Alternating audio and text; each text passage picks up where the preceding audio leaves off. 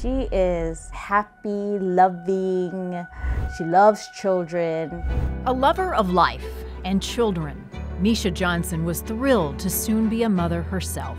Raising a daughter, doing the hair, doing makeup, dressing it up, I mean, it would be her little mini-me.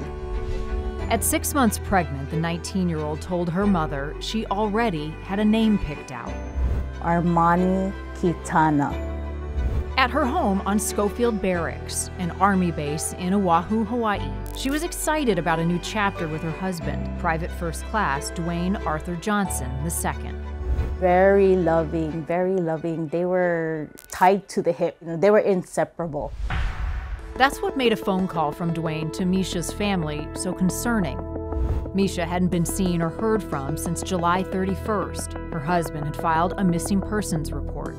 Mischa's mother says they had no reason to think he was involved. He's been trustworthy to her, to our family. Give him the benefit of the doubt. But soon after, things started to change. I will say that the cooperation coming from him has been very limited. Mischa's husband stopped cooperating with investigators and Mischa's family, leaving them blindsided. Total, complete shock, disbelief. I mean, he celebrated every milestone and had happiness with us, joy, acceptance in the family. It hit all of us. A week after reporting Mischa missing, Dwayne was taken into military custody. He's been charged by the U.S. Army Council with charges related to Mischa's disappearance. Searches for Mischa still take place nearly every week, even after new information shared with Mischa's family has led to a heartbreaking conclusion. There is a lot of forensic evidence that was found in their home that proves that no human would be able to come out alive from the home. As a parent, I would love to honestly say she's still with us. But there's so much evidence right now that points that she's not. And that's the reality of it. And I face that reality every minute of the day. Investigators believe the public may hold the key to what happened.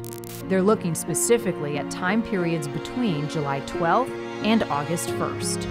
Someone has to come out and say, hey, I saw him at this restaurant. I saw him at this store. I saw him here.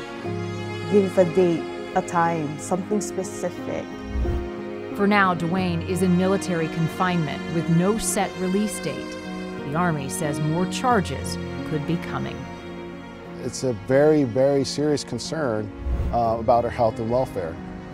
But until we actually have more facts and more information and can physically say where Mischa is, it becomes very difficult for us to draw any conclusions.